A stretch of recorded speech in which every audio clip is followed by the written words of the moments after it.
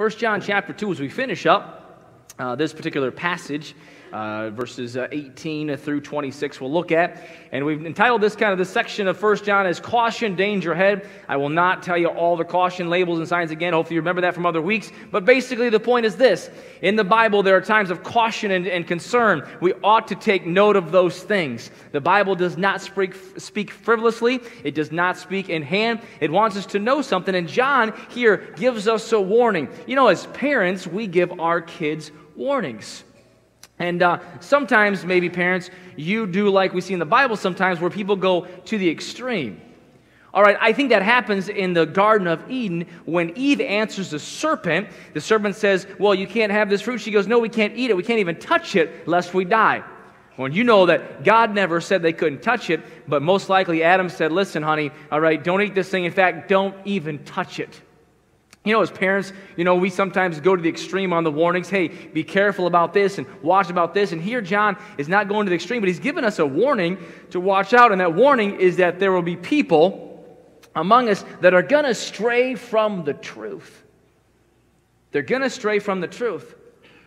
About a year and a half ago, I mentioned this in church, but there was a popular basketball star who mentioned that he believed the earth was flat. Get on an airplane, buddy. It ain't flat. Since then, I've looked up some conspiracy theories just to see what people actually believe in. And they believe the earth is flat, that the landing on the moon, that was all made up by Hollywood. We never landed on the moon. And those crazy things like that. And when we see some of those things, it is easy to look at that and say, wow, you are a nut job. You are crazy. I remember I read one here a few weeks back that Finland did not exist. Finland was all made up. I can't wait to read that the United States doesn't exist. Probably someone believes that. But it's crazy out there. And when we see some of those things, we're quick to say, wow, those people, they've got a screw loose. They're one fry short of a Happy Meal. And yet John says there's something to be warned about inside of a church setting. In 1 John chapter number 2, beginning verse 18, John says this, little children, it is the last time. And as ye have heard that Antichrist shall come, even now are there many Antichrists, whereby we know that it is the last time. They went out from us, but they were not of us. For if they had been of us, they would no doubt have continued with us, but they went out that they might be made manifest that they were not all of us. We looked at that 2 weeks ago, and how the Antichrist, anyone that is against the Messiah, that is against the Anointed One, that is anti-God. It is not just the Antichrist referred to in the first in verse 18 during the tribulation time, but also they can have many Antichrists. The fact is you can know people who are going to be anti-Christ, all right, a very stout connotation, a very stout label on these people. They're against the Anointed One. They're not for the truth. But verse 20, we looked at this last night, and I love this verse, but ye have an unction from the Holy One, and ye know all things. No excuse in the Christian life if you have the Holy Spirit. He'll never fail us. He has enough power for us. And we look at our text for tonight, verse 21, but I have written unto you, because ye know not the truth, or I have not written to you because ye know not the truth, but because ye know it, and that no lie is of the truth. Who is a liar, but he that denieth that Jesus is a Christ? He is Antichrist, that denieth the Father and the Son. Whosoever denieth the Son, the same hath not the Father, but he that acknowledgeth the Son hath the Father also. Let that therefore abide in you, which ye have heard from the beginning. If that which ye have heard from the beginning shall remain in you, ye shall also continue in the Son and in the Father. And this is the promise that he hath promised to us, even eternal life. These things have I written unto you concerning them that seduce you. You see that John says, listen, I've written you these things because there's going to be some people that want to seduce you. Not talking about a moral seduction here, but a seduction of the mind, a seduction of belief, a seduction of practice in a religious type connotation, a Christian setting. He says, I'm writing you, I'm warning you, because there are going to be some people out there, some men and some women who are going to bring some concepts that are going to be seductive to you. They're going to try to lure you away. I love to fish, and the Lord blessed us, many of you know, when He came to our house, with a pond. And we must have the stupidest fish in all of the world. Have you ever fished a spot that they say has been overfished? Not because there's not fish in there, but because everything you throw out, they just don't, they look at it and spit out. Our fish are not that way in my pond. We've got some catfish and some bluegill, and when we moved in, the neighbor said, boy, there's no fish. They fished it all out, and there's nothing left in there. And they were wrong, thankfully. And we've caught some bluegills and caught some catfish, but our fish will bite at anything. You say, anything, Pastor Howell? Well, yes, let me tell you. We can throw a line. I've thrown a line in there with a worm on the hook. I expect them to bite the worm and the hook. That's natural. But they're gnawing on my fishing line that lands in the water. And so they bite the hook, and then like 5 or 6 fish will bite the line. They are the stupidest fish ever. I remember when I was growing up, we went to a trout farm. At this particular trout farm, have you ever been to one of those fish farms to fish? The trout farm, you paid by the inch. And those fish, you'd catch them with corn on the hook in the trout farm. We were there fishing. I remember my brother Aaron, my younger brother Aaron, we turned over, and apparently he said, this is stupid. And he had grabbed a net. And this big old net had dipped it full of trout, probably $200 worth of trout. My dad turns around and begins to stress out, and then the owner says, if you catch the fish, they die, so you have to pay for them, but it's a big mess. But I wonder if sometimes we're like those fish concerning the truth. We bite at anything. And here John is giving us a warning. Let's pray and ask for his blessing. Help. Lord, help us tonight as we look at this passage. Lord, give us your wisdom, your truth, your knowledge. Lord, may we see from Scripture what you have us to learn and to obtain. Lord, help me to say those things that would be helpful and would further your cause and kingdom. In Jesus' name I ask. Amen. I see in this passage in verse 21 an exhortation. If you look at verse 21, John says this, I have not written unto you because ye know not the truth, but because ye know it. And then he makes this phrase, and that no lie is of the truth. Now John, throughout the Gospel of John and the book of 1 John, 2 John, 3 John, will make these kind of obvious statements.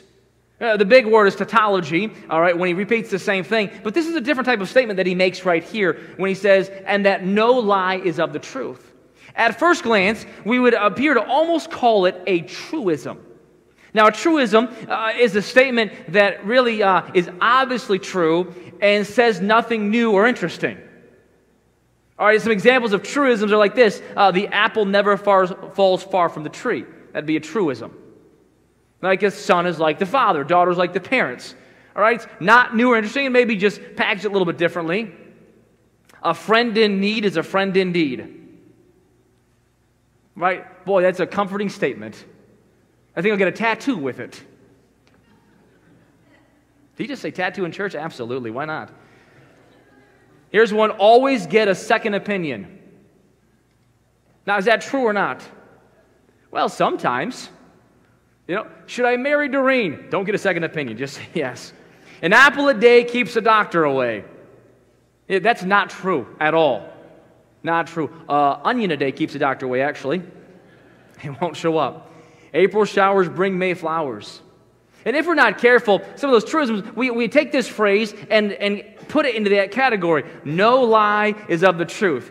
And if we're not careful, we take that phrase and we say, oh, well, John, obviously. Truth is not lie, and lie is not truth. So, John, why are you saying that no lie is of the truth? And I think John is not just saying a truism, though there's an aspect of that true, but he's giving us a truth of vital importance.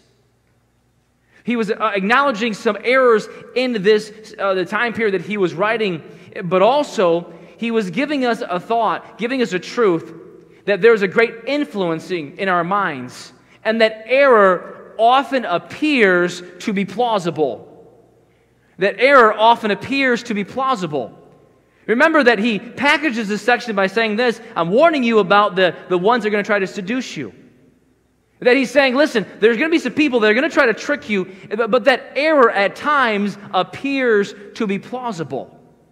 When Eve was in the garden and the serpent, it appeared to her to be plausible. But no lie is of the truth. And he's saying, there's an exhortation here. We have to be careful that when we walk through this life, that there's going to be truth and there's going to be error, and we have to have the discernment to know the error from the truth. And it comes in like this. Really? You go to church 3 times a week? Don't you think that it'd be better if you had some family time? Now, how many think that you ought to have family time? Yeah, absolutely. How many think for a strong family you ought to have family time? I agree with that 100%. But how many think that family time is better spent at church, all right, than watching TV? Amen. But it appears to be plausible. Come on, that's all right. It'll be great. And you guys can eat out. I mean, you just bond as a family. Be careful. No lie is of the truth. I was reading a book this past week. I try to read and keep my knowledge expanding and growing. And they talked about the particular movement of what they call the seeker-sensitive church or the progressive church. And it's an entire movement, and how they began this movement, a particular pastor out on the west side of the United States, he went to this place, and then he had some studies done, and they determined that in order to get people to church, you had to make them feel comfortable. Now, should people feel comfortable at church? Yes, absolutely. When they walk in the door, like for Friend Day, I see that we're greeting people. I've had many people who visited here tell us, boy, you have such a friendly church, and that is a testimony to you folks. Amen. Amen. You expect me to greet them, and I expect myself to greet them, and they expect me to greet them. But when the church family greets people and says, we're glad you're here, thanks for coming, boy, that speaks volumes. Teenagers, you listen to me, teenagers? When you go talk to visitors, all right, teenagers, you go talk to visitors, that can be life-changing. They don't expect teenagers to talk to them, a visitor. That's way outside your comfort zone, way outside. But when you go shake hands, young people, little kids, go shake visitors' hands. All right, they ought to feel comfortable. All right, older folks, senior saints, well, shake people's hands if you can move that far. Oh, that's terrible. Oh, I'm going to be in trouble for that one. I know. But they ought to feel comfortable, right? People come to church, should they not? Absolutely. But they went to that sounds plausible and said, well, in order to make them feel comfortable, we want them to hear, and this was a quote, the same music they'd hear when they're riding in their car.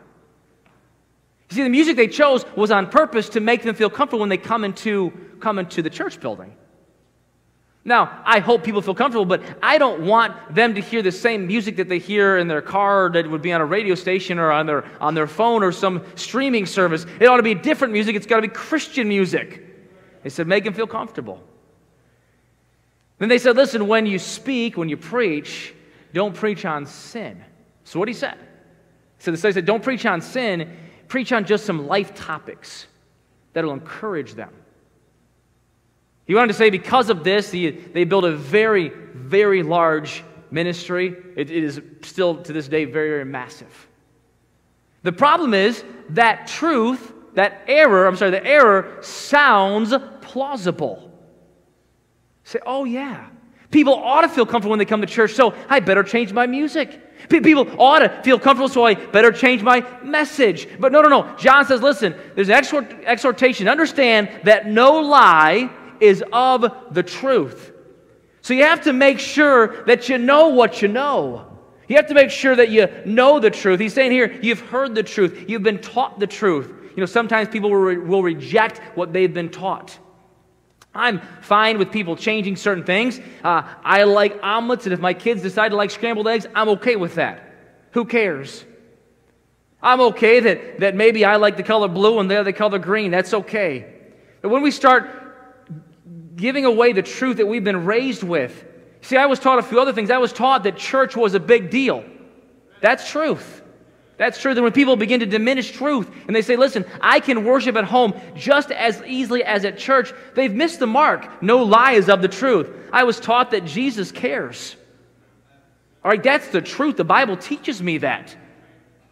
All right, and yet you will meet people who'll say, you know what, well, he doesn't really care about all your needs. I was talking to someone very recently, and I don't think Jesus really cares if they're just coincidences that happen. You know what? I have a whole lot of coincidences in my life then. I got a whole lot of prayers that just happened to work out. Even this past week going to Puerto Rico, the Lord did some very specific things. That clearly was the hand of God. And I love seeing the hand of God work in my life. I love it when He answers prayers. That's the truth. And yet, the seduction comes, the lie comes, you know what? Prayer's not that big a deal. No, prayer's a big deal. It's a big deal to God. It'll be a big deal to me. I was taught to be careful, little eyes, little ears, little hands, what you do, see, and listen to, right? And hear. That's the truth. Now the thoughts out there, well, it doesn't really matter what you do because, boy, there's a lot of grace out there and God will forgive all those things. And He will, but that's not the truth. You see, you've heard the truth, but you have to practice the truth. You got to be able to see what the right path is. And John says here in verse 21, he goes, I've not written to you because you don't know what to do. He said, I've written to you because you know the truth. And remember this, no lie is of the truth. There's an exhortation. Though I also see next I see an explanation. Verses 22 and 23. He begins to describe some of the errors that were being given there. He says, who is a liar? But he that denieth that Jesus is the Christ. He is Antichrist that denieth the Father and the Son. Whosoever denieth the Son, the same hath not the Father, but he that acknowledgeth the Son hath the Father also. The explanation is this. He said they began to deny the deity of Jesus Christ. Listen, be careful if anyone denies the deity of Jesus Christ. He is the same yesterday, today, and forever. All right? That means He was God before, He was God when He came, and was God afterward. He was God all the time. The deity of Jesus Christ. You can't deny Christ's background. He was born of a virgin woman. All right? That is intrinsic to the gospel story that He was born of Mary. See, the reason He could not be born of a man is because that sin came through Adam and through men, and death passed upon all men. Except that Jesus wasn't born of a man, He was born of a woman and the Holy Ghost. The deity of Jesus Christ preserves our salvation. Denying Christ's birth, denying Christ's business. He says this in the passage, who is the liar that he that denieth that Jesus is the Christ? You see, they weren't denying that He lived. They weren't denying that He did some good things. They were just denying that He was who He claimed to be, that He was the anointed one, the one foretold in the Old Testament, the one that is promised to bring us salvation. There is only one way to heaven. And listen, friend, we have to remember that Jesus is the only way. And you say, well, Pastor Howell, of course, we're a Baptist church. Of course we know that. Of course, we're not going to let anyone deny that. But are we? We live in a world of tolerance. And the tolerance says this, you can believe what you want to believe, just don't be mad at me for my belief. I am trying to take people from other churches. A lot of Catholic churches out there that I'm trying to give people the gospel to. I am. Sorry, it's the truth. I don't believe that's the way to heaven. I believe the way to heaven is clearly shown in the Bible through Jesus Christ, not through anyone else, not through Mary. I believe that the Bible was the inspired Word of God. It is one reason, just one of them, why I use the King James Version. All right, one of the revisers of the other Greek texts, the other versions, said this, and he said this in one of his letters. He said this, that praying to Mary has the same effect as praying to Jesus Christ. I'm sorry, that's not the truth. It's not. Because they say, well, praying to the mother, she can influence the son. Listen, moms can't. I have a mom. I love to listen to my mom, and unwritten rule, you mess with my mom, you mess with me. But praying to Mary is not the same effect as praying to Jesus Christ. And if we're not careful, because we live in a day of tolerance, we say, okay, well, I don't really want to offend you. No. Jesus is naturally offensive when you give the truth. It's naturally offensive. I don't want to give it in an offensive manner. Okay, but the truth is offensive. You're telling someone else, you're wrong. They were denying the deity of Jesus Christ, but they also were denying the doctrine of God. They deny in this passage, they denied the Father and the Son and denied His teaching. Even 50, 60 years ago, there was a Christian writer, not a Baptist, put out a version of the Bible, not a version, but a reference Bible for us. In the reference Bible, he talked about what's called the gap theory in creation. The gap theory says this, that God made the first day, created the first day, and then there was a gap of time for evolution to take place.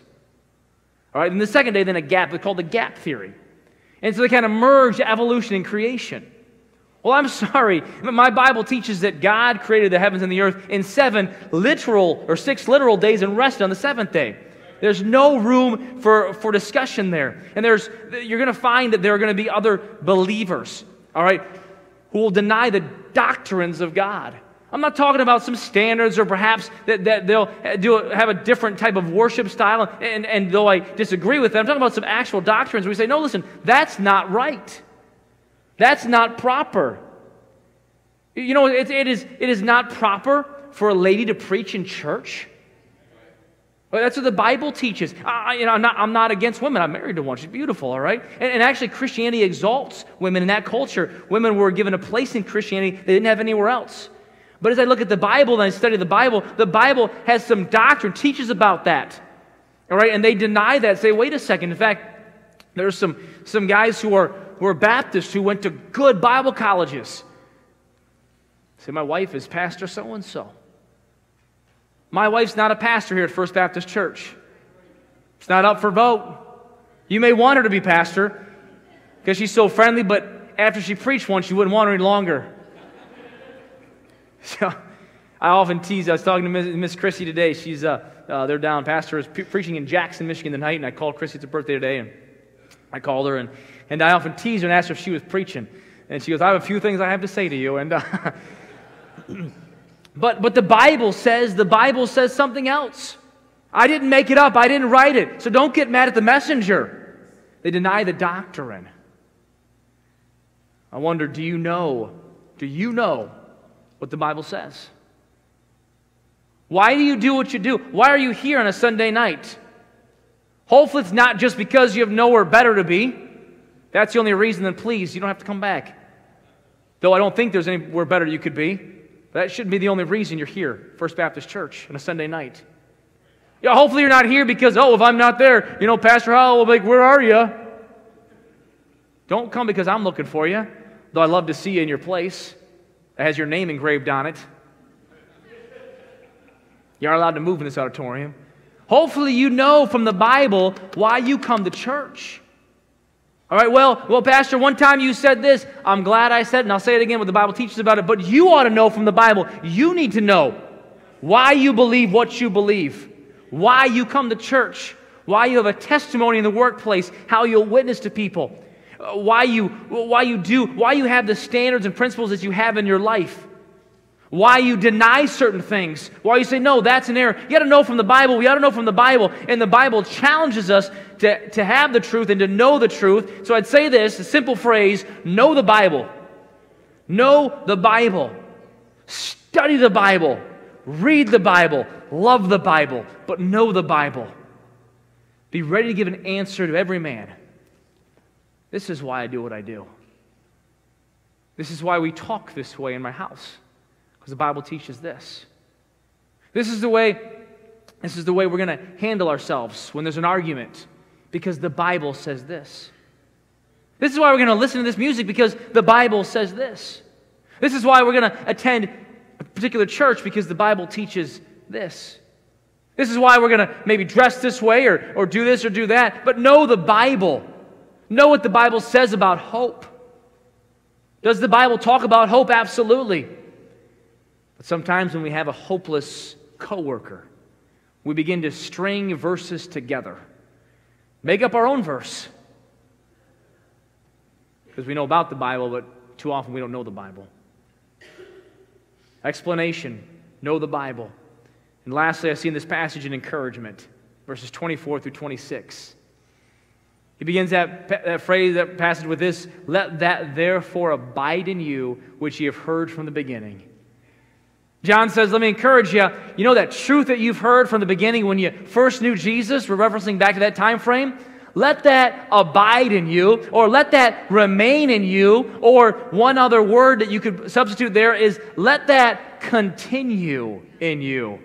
Look at that, we stuck that up everywhere in here. Let that continue. You know what John is saying here? He says, I want to encourage you to continue. Encouraged to continue in the truth that you know, and encouraged to continue in where you ought to be, what you heard from the beginning. No one has ended up in the wrong place when they continued to follow Jesus Christ. He won't lead you astray. He won't lead you down the wrong path. I know many people who have ended up in the wrong place, but not because of Jesus Christ. Not because of His Word. Continue. His encouragement to continue. An encouragement to rejoice. He says in verse 25, "And this is the promise that He hath promised us, even eternal life." Now this struck me as interesting in the study, because John has just now talked for about 7 verses about being careful in the church, being careful of truth. And he could have gone a lot of places about reminding us what will give us hope and joy in this life. But he used the very best one. He said, just remember this as you continue. There's encouragement to rejoice. You have eternal life. Because wrapped up inside of that phrase, wrapped up inside of those words, is this concept. Number one, you will see Jesus again. Continue, because you're going to see Jesus again, and that eternal life is unending. It'll never stop. So he says, here's a perspective. You're going to see Jesus, and it's going to go on and on and on and on. So if you're discouraged by those around you, if you look around and see some that have fallen off the path, off the way, it's okay. It's okay, because you're going to see Jesus. You can make it. See, do we live in the light of eternal life? Oh, we know Jesus can come back. And we may even pray, Lord, come back quickly. But He's coming back. And we get to live with Him forever and ever. So my grandpa's with Him right now. He's with Him right now, and his life of 90 or 91 years, I can't remember exactly, just had a birthday, I think it was the 20th. 90 plus years on this earth. And now he's with Jesus. You know what? As John said, even so come, Lord Jesus. Even so come quickly, Lord Jesus. He said, here's your encouragement to rejoice. You have eternal life. You've got something better. So when the bills are big, you have eternal life.